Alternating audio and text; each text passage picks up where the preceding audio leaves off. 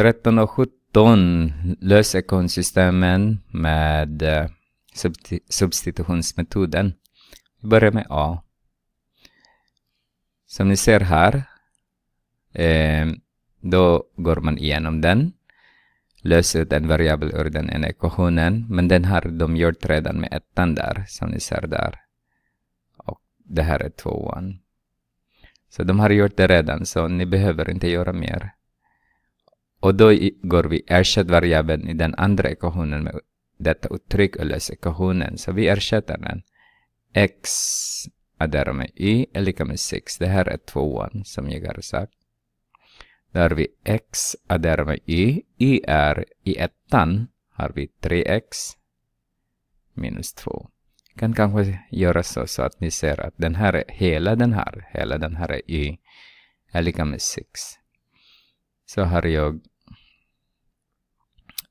x adderar med 3x subtraherar med 2 är lika med 6. Så har vi 4x. Har vi adderar med 2 där, adderar med 2. Så att den här är 0, så 4x är lika med 8. Dividerar vi med 4, dividerar med 4. Så x är lika med 2. Så om jag skriver här nu då, x är lika med 2. Och sen y hittar vi sen. Okej. Vi kan tillbaka till ettan och använd. Ettan och då.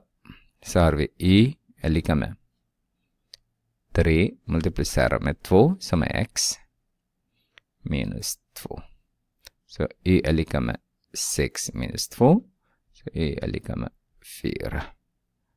Där är 4. Ska vi titta på B. Som ni har sett där. De har löst också.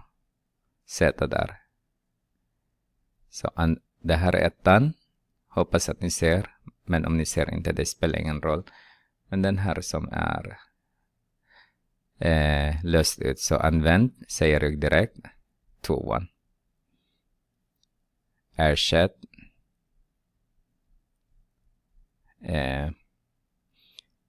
Z i ettan då. Så har vi 2z adderar med 3x är lika med 5. Och i 2:1 z är 4 minus 2x. Adderar vi det med 3x fortfarande är lika med 5. Multiplicera in så har vi produkten 8 och negativ 4x. Adderar vi med 3x är lika med 5. Där har vi negativ 8 där. Negativ 8 där. Så att den här blir 0. Så har vi negativ 1x är lika med negativ 3. Dividerar du allt med negativ 1. Negativ 1 så har du x är lika med. Vad blir det nu då?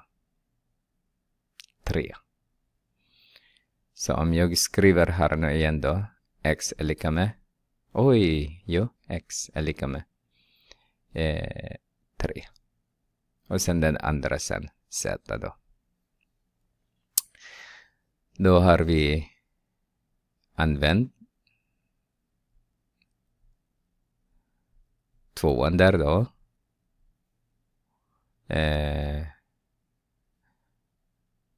Har vi Z är lika med 4 minus 2x. Och 4 minus 2x är x är 3. Så 2 multiplicerar med 3.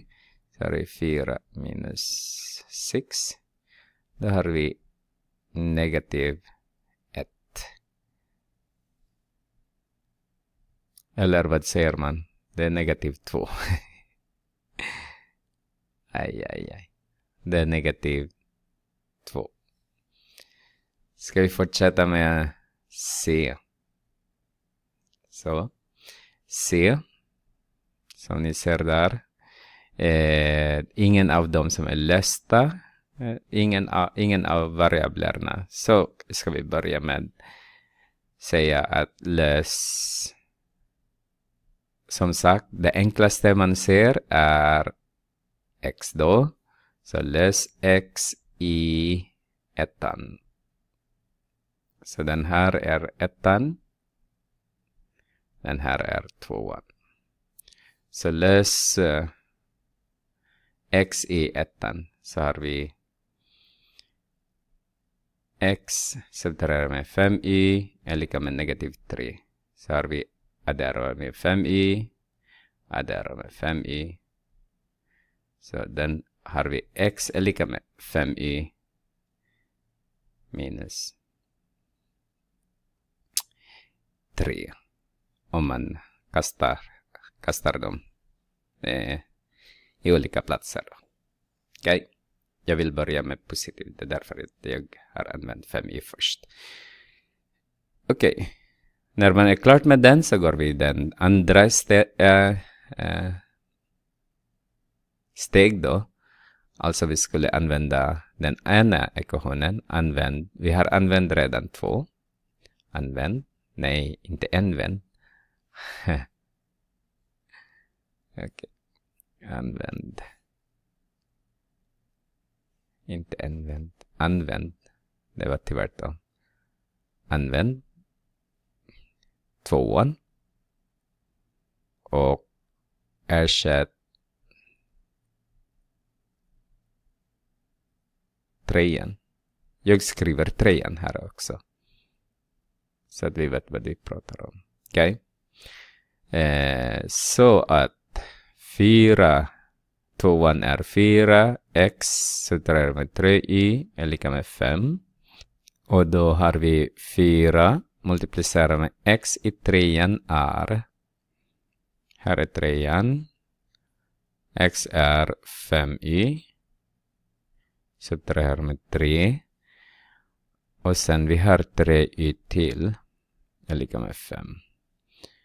Och då multiplicerar vi in och produkten är 20i och negativ 12. Och sen 3i också är lika med 5. Adderar vi med 12. Adderar vi med 12. Där kan vi addera där 12. Den här blir 0 nu. Och sen vi har 17i är lika med 17. Dividerar vi med 17. Dividerar vi med 17. Där har vi i är lika med 1. Så här någonstans nu. Så har vi y är lika med 1. Det sista brukar jag gå tillbaka i 3 och sätter jag y istället. Så x är lika med 5 multiplicerar med 1 som är y minus 3. Så x är lika med 2. Så här x är lika med 2. Det nu då. Vi gör exakt samma. Och som ni ser är det y här som är minst. Så det enklaste. Så det är den som vi ska använda först. Använd. Varför? 2. Ja, förlåt. Jag har glömt att säga 2 där. Och 1 där. Använd 2. Lös y. Okej, så har vi 4x adderar med y. Om jag kanske kan sudda den nu. Så det är addition. Inte subtraktion. Adderar med y är lika med negativ 4. Jag behöver ingen 4x där. Så jag gör till 0. Negativ 4x. Till båda led. Så har jag y är lika med negativ 4. Subtraherar med 4x. Jag brukar kalla den för 3. Då säger jag att vi har använt 2 så vi kan inte använda nu en gång till. Så vi måste använda... Vad händer med det? Använd. Okej. Använd. Förlåt. Använd 1 den här gången. Ersätt 3 ändå. Okej.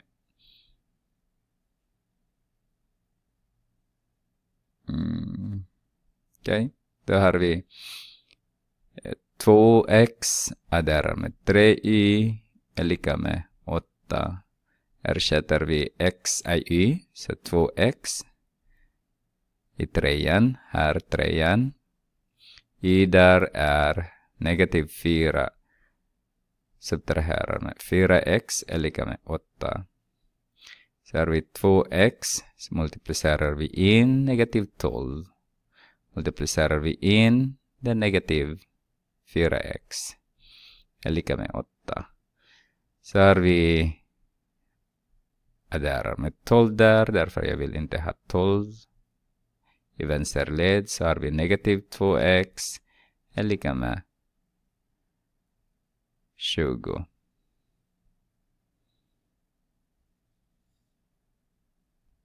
Nu ser jag att jag har gjort jättestort tabbe där. Fel.